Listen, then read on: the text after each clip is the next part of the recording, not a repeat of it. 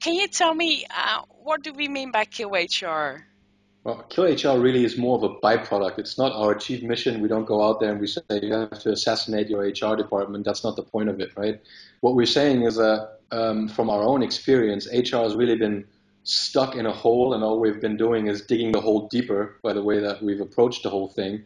So we thought we need something radical to get unstuck, right? And we think there's two approaches out there that really work, which is either the dual hatting, so you really step into the business and you do HR from there, or you approach the whole thing with HR shouldn't be there as a function at all. It should be a competency that lives entirely in the teams, right? Either way you approach this, you need a new framework for the entire organization to kind of function, a new management framework. And we think that in the times of digitization and more egalitarian work environments where we need to reply to such rapidly shifting markets, we need a radical shift, and HR can be the shifter for this, but for that it needs to get unstuck, and we kind of like hope that we can light a fire under the HR function's ass to do that. And what is RH? Well, it's basically the antidote to the HR department's problem, if you want, right? So what we say is go into the organization and apply a radical management framework that is based on 100% entrepreneurship and 0% bureaucracy, right?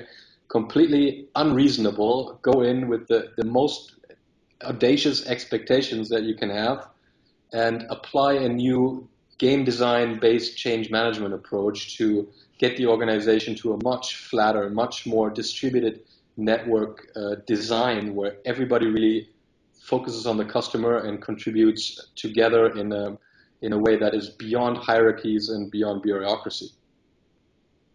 So when we mix QHR and then Love RH together, what is the ultimate outcome of it all?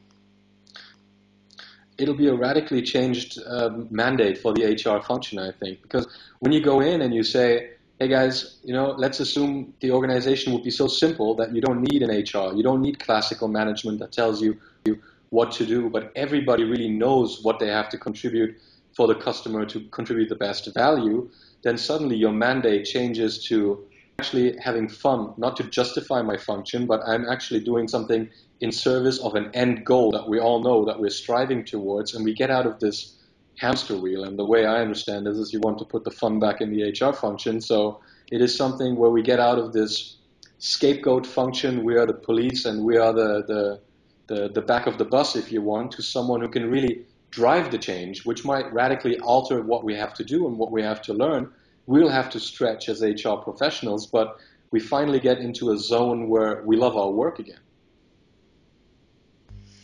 So taking the gaming and then the process, and you mentioned how you actually terminated your own job in terms of the HR function, and you really worked with the organization to achieve that. Can you tell me a little bit about that process?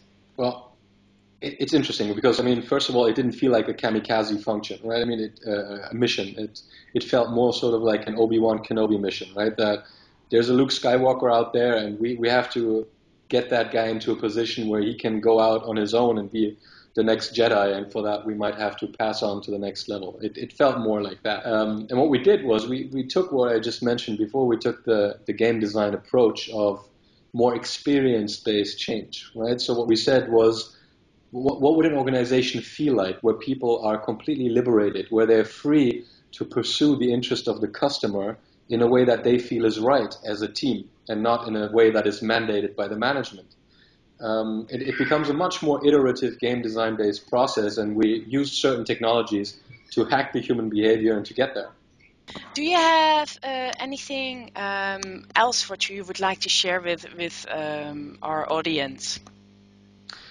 Well, I think what it comes down to is that RH, in essence, is very practical, right? That there are things that we've tackled which are the big problems of any organization, which are performance, feedback, and meetings. And we're offering solutions to say, get into this spirit, get on that way of resourceful humans on a very pragmatic way by creating a demand-based change. So to say, we all hate our meeting culture. All right, let's try this particular tool, and through that tool, get this change on the way. So don't do the big bang anymore. Try to infiltrate the system and infect the system from within by addressing pain points that everybody appreciates you bringing a solution to. I think that puts HR into a very different position.